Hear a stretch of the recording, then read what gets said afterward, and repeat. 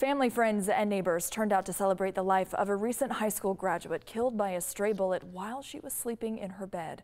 There were candles, prayers, and precious memories shared last night about 18-year-old Jessica Daniels. Her family says she was supposed to go to a job interview the morning she was killed in her own bed. Her grandmother says her faith and the community's support are what's helping this family through this incredibly painful time. It's wonderful. You can tell that she was really loved. And I'm so thankful and grateful for what they are doing for my granddaughter. A GoFundMe account has been set up to help pay for funeral expenses. Meanwhile, there is now a $10,000 reward to help find Jessica's killer. Check the 11 Alive app for updates on this investigation throughout the weekend.